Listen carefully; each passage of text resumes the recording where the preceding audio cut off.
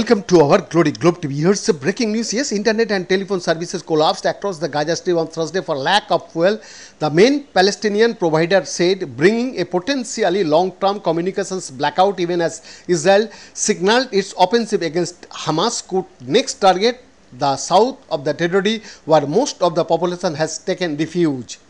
Meanwhile, Israeli troops for a second day searched Shifa hospital in the north for traces of Hamas. They displayed guns they say were hidden in one building, but have yet to release any evidence of a central Hamas command center that Israel has said is concealed beneath the complex. Hamas and staff at the hospital, Gaza's largest, deny the allegations.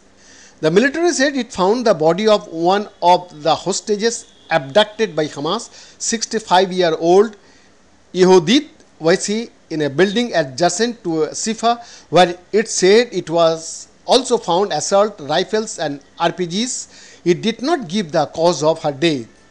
The communications breakdown largely cuts off Gaza's 2.3 million people from each other and the outside world, worsening the severe humanitarian crisis in southern Gaza even as Israeli airstrikes continue there.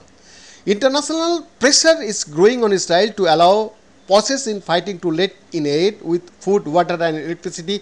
Increasingly, search and UN officials saying relief efforts are endangered by fuel shortages. Most of Gaza's population of 2.3 million is crowded into southern Gaza, including hundreds of thousands who heeded Israel's calls to evacuate to the north to get out of the way of its ground offensive. If the assault moves into the south, it is not clear where they would go, as Egypt refuses to allow a mass transfer onto its soil. Behind the report, Glory Globe TV, Delhi, Bharat.